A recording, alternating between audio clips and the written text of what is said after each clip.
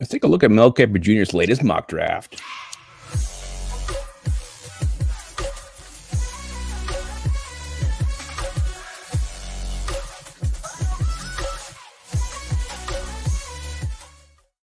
Welcome back to Onebar and Lupagus show. I'm Lupagus, and Mel Kiper Jr. has released his latest NFL mock draft. We're going to see who he has the Vikings taking at pick 23. Before we do, be sure to subscribe to the channel, like the vids, hit up Liftbridge Brewing Company, refresh and quench your thirst with a delicious Liftbridge brew, and also hit up That's Badass Wood Art to get some fantastic wood art. Anything you basically want, pop culture, Vikings, a picture of your mom.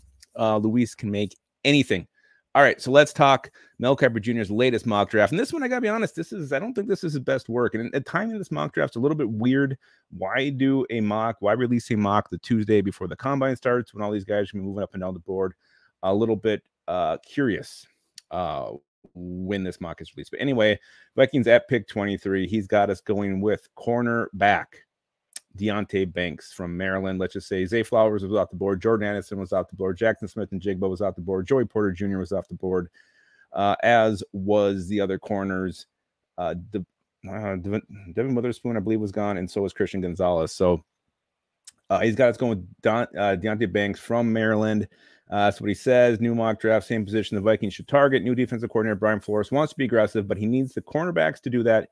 Even if free agent Patrick Peterson returns, 6'2" Banks is coming off a breakout season in which he locked down opposing wideouts, often in man-to-man coverage, and had 8 pass breakups and a pick.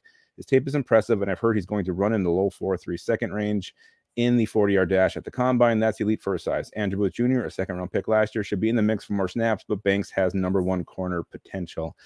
Yeah, Onebar brought up the biggest concern about Banks last week in the live. It's just this guy's he missed the entire 2021 season with an injury, and can the Vikings really roll the dice on a guy with an injury history again after having Lewis seen and missed his entire rookie season with an injury, Andrew Booth Jr. not being able to stay on the field?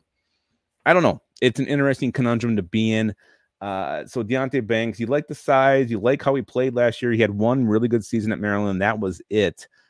Played sparingly before that, and then he had that injury his junior year. So not my favorite pick. I gotta be honest. I don't like this pick because you gotta consider who is still on the board, who he didn't even have going. He's got 4 tight ends going in the first round. 4 tight ends. That's not going to happen. Brian Breseen didn't go in round 1. Trenton Simpson didn't go in round 1.